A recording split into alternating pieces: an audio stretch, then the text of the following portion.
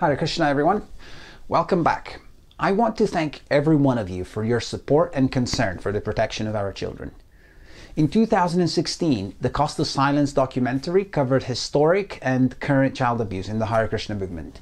Today, I will go over some of the more important developments we've had since. Although we still have much room for improvement, I'm glad to report that we have witnessed some significant victories for child protection. After much deliberation, the board of directors of the Bhakti Center in New York has reached a decision that Damodar Swami is no longer welcome to give classes or hold any position of relevance in their temple. Bhaktivedya Purna Maharaj is now officially banned from having any involvement whatsoever with children. He's no longer welcome to speak at many ISKCON temples around the world, and he's not allowed to reside on the school campus in Mayapur. As many of you know, Lakshmimoni Devi Dasi was a Gurukula teacher for almost 3 decades. Last year, the CPO issued a groundbreaking verdict finding her guilty of sexual, physical and emotional abuse of the children in her care. These are landmark victories that set important precedents for child protection in ISKCON. I know that many share my gratitude and appreciation for all those who've helped make them possible. Unfortunately, this is the end of the good news, and the list of bad ones is considerably longer. Bhaktivedya Purna Maharaj is still invited to preside over some school functions and festivals, which is in breach of his restrictions, and I have just received news that the GBC is looking to overturn Lakshmimoni's verdict. But let's proceed chronologically. I'll get back to Lakshmimoni in a bit. Only a few days after the documentary was released, Anuttama Prabhu published a 14-page response document where he made a considerable effort to whitewash and minimize the severity of the child protection problem in ISKCON. A few months later, I met Anuttama in New Vrindavan. We spoke at length, and I suggested putting together a group of Gurukula alumni that could meet with the GBC in Alachua and help tackle the crisis in the Indian Gurukulas. Anuttama declined the offer and assured me that the GBC had everything under control. Let's see how well they have fared. Hare Krishna, Hare Krishna, Krishna Krishna, Hare Hare, Hare Rama, Hare Rama, Rama Rama, Hare Hare. As many of you know, in 2008, Gopal Krishna Maharaj took over the management of the Vrindavan Gurukul along with Leela Purushottam and Radhakanta. In the Cost of Silence, I pointed out that under their management, child abuse was rampant in the school. In 2017, a 13-year-old boy drowned in the Vrindavan Gurukula swimming pool. The police described the incident as a case of negligence on the part of the school management. In 2018, the CPO submitted to the GBC a shocking 20-page report on the Vrindavan Gurukul. The report only covers a period of 73 days. Over this time period, a total of 62 cases of child abuse were reported, 49 within the school and 13 involving the temple, and 8 teachers were implicated. The report highlights a culture of intimidation, denial, and minimization of the abuse, non-compliance with sanctions, and severe inadequacies in the education, care, and protection of the children. They abused almost 1 child every day. This is industrial-scale child abuse. You'd think they were in the business of abusing children. But it gets worse. This may just be the tip of the iceberg. Students themselves say a significant number of students don't speak out about any type of abuse out of fear of being suspended. Some teachers have asked for private meetings in an alternative location. They have privately voiced their fears of losing their jobs if they speak about what they see. The report also raises concerns about the plan to relocate the school to a more remote facility where the number of students is expected to increase significantly and the school will be under less scrutiny, which will further compromise the safety of the children.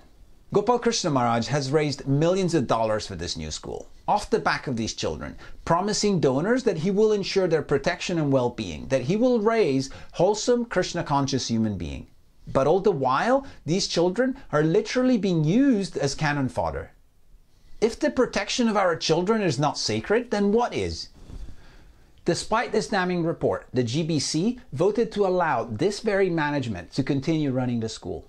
This vote is an indictment of the entire GBC body. It tells me that the GBC have a very loose grasp of reality. They have effectively endorsed the abuse of the past and enable further abuse. Grasping the significance of the mindset that is behind this vote is essential to understanding why the GBC has been largely unsuccessful in tackling the child abuse problem in ISKCON. This vote says that they either don't care or don't understand the importance of children. And how can we hope that the Vrindavan Gurukula management will ever care when the GBC clearly doesn't? The solution has to come from an entirely different paradigm. Hare Krishna, Hare Krishna, Krishna Krishna, Hare Hare, Hare Rama, Hare Rama, Rama Rama, Hare Hare. 2 years ago, a 17-year-old boy died in Mayapur of an opium overdose, but somebody over there decided to report the incident as a heart attack. The implications of an opium overdose would have represented a major scandal for the Mayapur community, whereas a heart attack, it's a more acceptable natural cause. In 2015, the CPO found that Sri Radhe posed a threat to the safety and well-being of children and banned her from having any involvement with minors.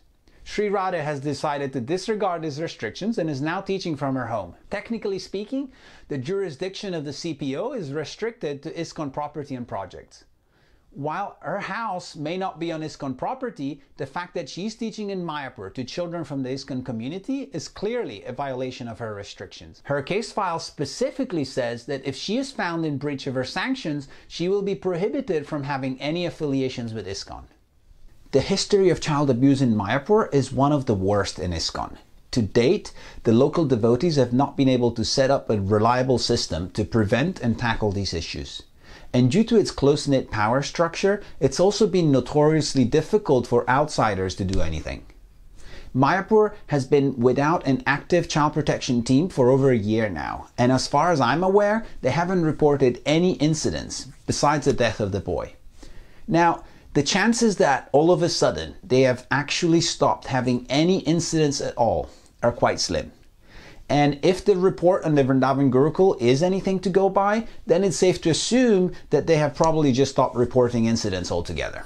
Hare Krishna, Hare Krishna, Krishna Krishna, Hare Hare, Hare Rama, Hare Rama, Rama Rama, Hare Hare.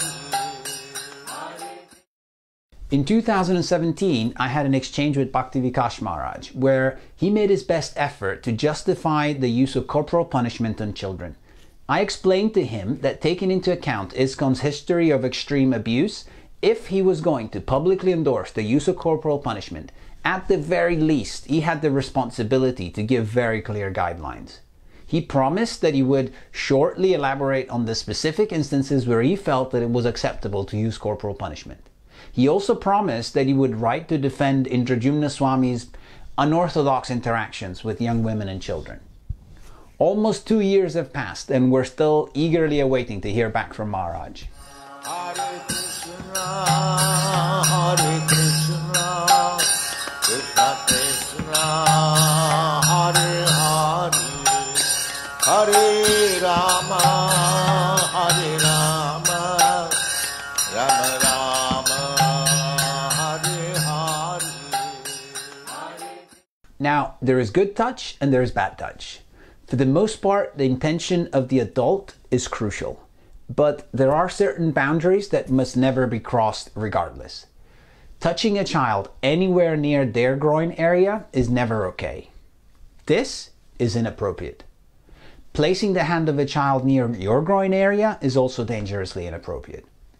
Hugs are generally okay, but this hug is not okay. Would you feel comfortable if this was your child?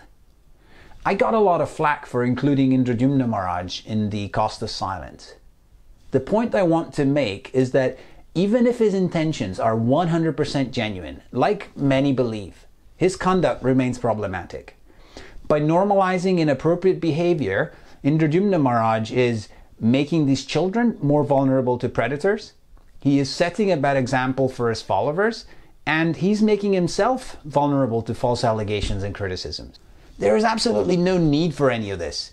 I am convinced that Maharaj can successfully convey encouragement and support of these children in a manner that is safe, respectful, and considerate of social norms.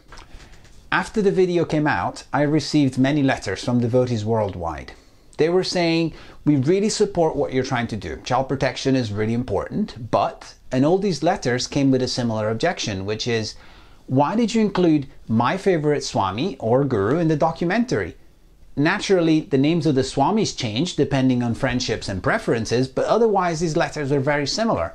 The best way I can describe what I saw is as a collective sentimental blind spot of sorts. If a stranger was to have the same questionable interactions with our children, there would be no difficulty recognizing them as inappropriate. But when it's somebody we like and respect, someone we are emotionally and spiritually invested in, then we minimize or justify that very same behavior. Essentially, we operate with different sets of standards. Everyone supports child protection until doing so comes at a personal or emotional cost. Then things become complicated. Some have pointed out that the poor judgment ISKCON's leadership has shown with regards to child protection does not negate their positive accomplishments. After all, they have helped and inspired hundreds of thousands to chant the holy names. Surely that has to count for something. The thing is that while this may be true from an absolute transcendental platform, that's not how things work in the world we live in. If you're a model citizen, your entire life, the nicest, most religious and considerate person to everyone you meet, and then you go on to abuse just one child, that's it. You become a child abuser. And that one action will cast a long, dark shadow over every other aspect of your life. This shadow will be so dark that no amount of good will ever wash it away completely. Hare Krishna, Hare Krishna, Krishna Krishna, Hare Hare, Hare Rama, Hare Rama, Rama Rama, Hare Hare. One of the main topics covered in the cost of silence was the urgent need for ISKCON to allocate more funding towards child protection. At the time, the GBC was only giving $8,000 a year. How far can you get with $8,000? How many ISKCON Western sannyasis could survive for an entire year on this budget? And somehow the CPO is supposed to work the international operation with that much money. I suggested redirecting 1% of the TOVP money towards child protection, and believe it or not, this was briefly discussed by the GBC.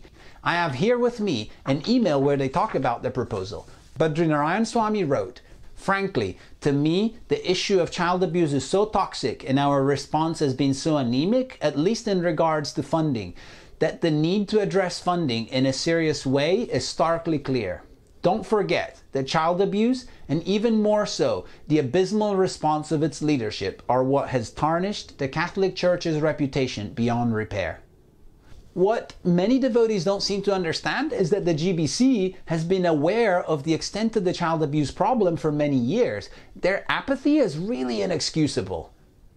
Unfortunately, Shivaram Swami objected. He argued that 1% is an arbitrary figure, and that the GBC really needs a breakdown of the actual costs. He pointed out that child protection is just one out of endless projects that need GBC support. Now, these may have been reasonable objections. Accountability is important after all, isn't it? The problem is that Shivaram Swami's intervention effectively torpedoed the discussion. The idea got shelved, and today the GBC still only allocates about $8,000 a year for child protection. We all know that money talks louder than words. Show me where you spend your money and I will tell you what you value. It turns out that Shivaram Swami and Bhakti Charu Swami are the only GBCs that currently donate to child protection from their own pockets. Most of the other GBCs have made repeated pledges but never delivered. What does $8,000 a year towards child protection from an international multi-million-dollar institution say about the values and priorities of this institution? And if children are the seeds of the future, what does this say about the prospects of ISKCON? Hare Krishna, Hare Krishna, Krishna Krishna, Hare Hare, Hare Rama, Hare Rama, Rama Rama, Hare Hare. Despite some exceptional challenges, the verdict issued on Lakshmani was a huge victory for child protection last year. Unfortunately, I've just found out that the GBC has set up a clandestine task force to reverse the verdicts on Lakshmani and Sri Radhe. Hridayananda Maharaj and Malati Mataji have been the most vocal voices championing this revision. A few years back, Malati also came out to defend another child abuser, Varkeshwar Pandit. The interesting thing is that none of these senior devotees who've been so bent out of shape over Lakshmani's verdict have even read their case file. They're literally just complaining because she's their friend. Hridayananda Maharaj claims that his concern is purely about fairness of procedure, which sounds rather noble, of course, but bear in mind that last year both Hridayananda Maharaj and Malati voted along with the rest of the GBC body to keep the current Vrindavan Gurukula management, despite the damning report. Where was their burning sense of justice then? Why didn't we see them start a campaign to object to a vote that effectively endorsed the abuse of hundreds of children? But now they're kicking and screaming because they're supposedly concerned with fairness of procedure in Lakshmani's case, and we're supposed to believe them. I'm going to spare you the gory details of Lakshmani's sexual abuse. But I will say that looking at the case files of both Lakshmani and Sri Radhe, they have at least two things in common. The first is the systematic and exceptional degree of cruelty they displayed towards their students. It is important to understand that we're not talking about one-off light offenders here that under pressure slipped up and made a mistake.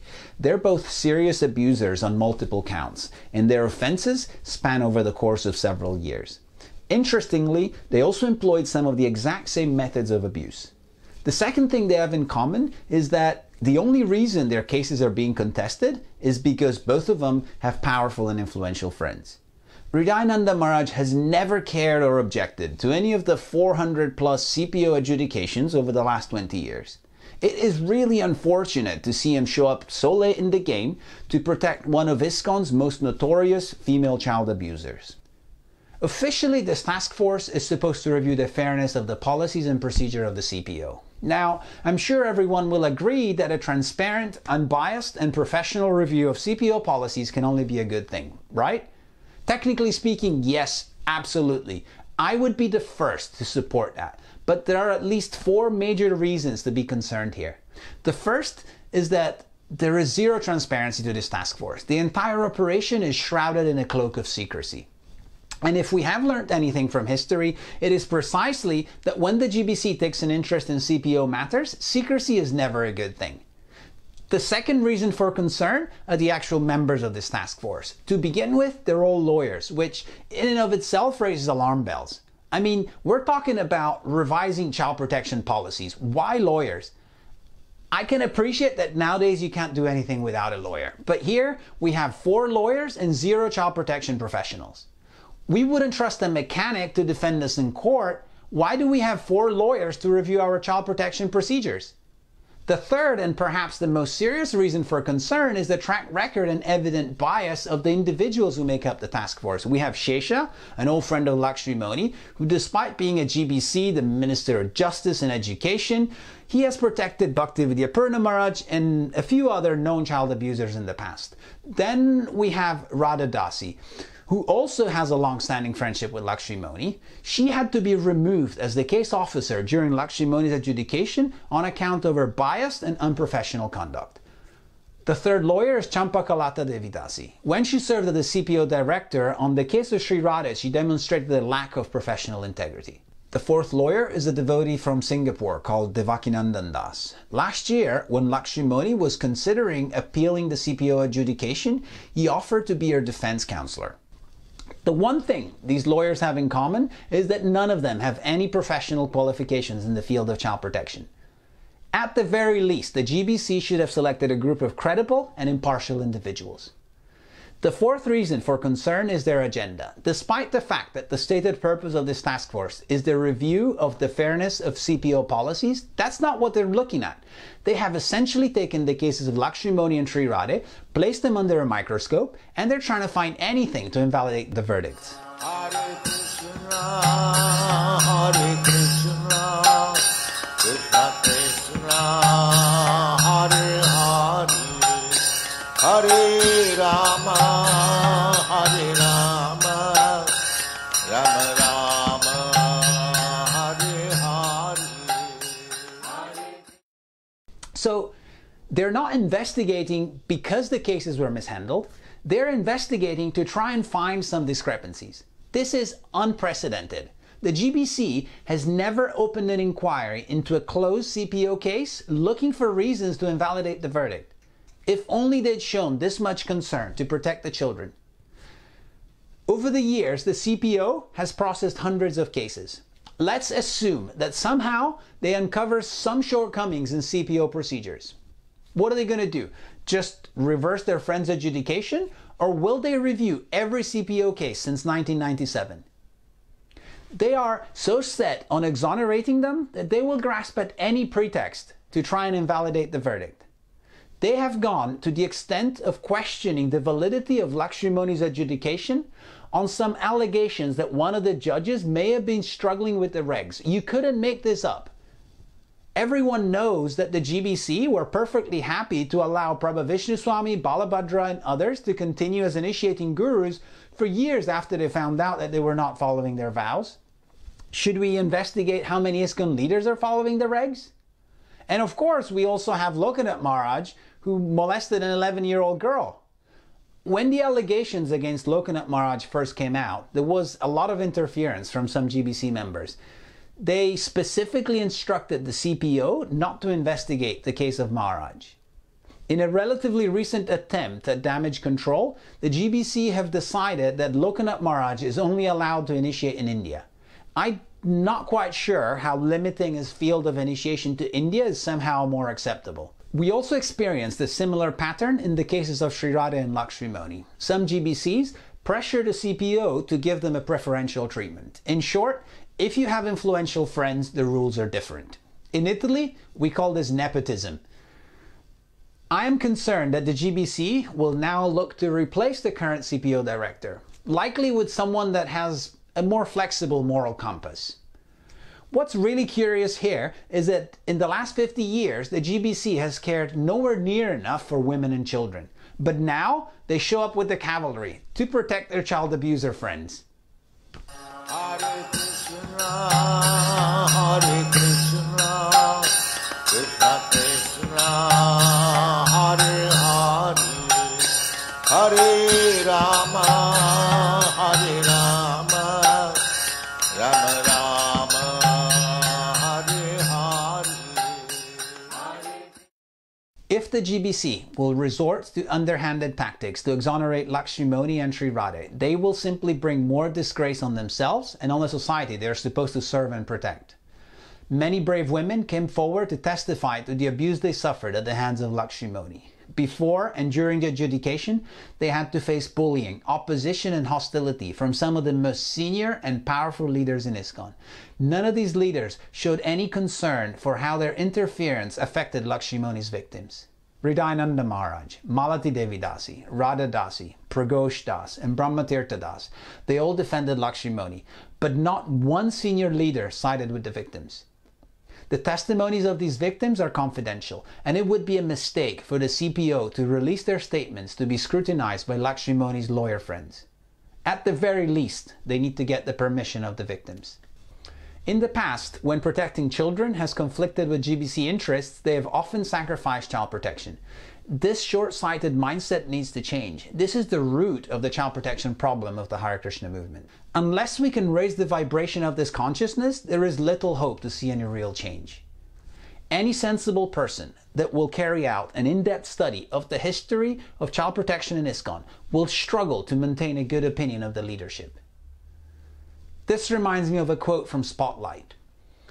If it takes a village to raise a child, it also takes a village to abuse a child. Because it takes the entire village or society to support the environment that is conducive to the abuse of children. But more importantly, we will need the whole village to change how ISKCON views and prioritizes child protection. From a spiritual perspective, nothing is worse than destroying the faith of a jiva. Child abuse often destroys the faith of the victims.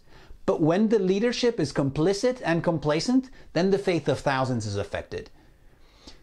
As the number of victims continues to mount, a question becomes more and more pressing every day.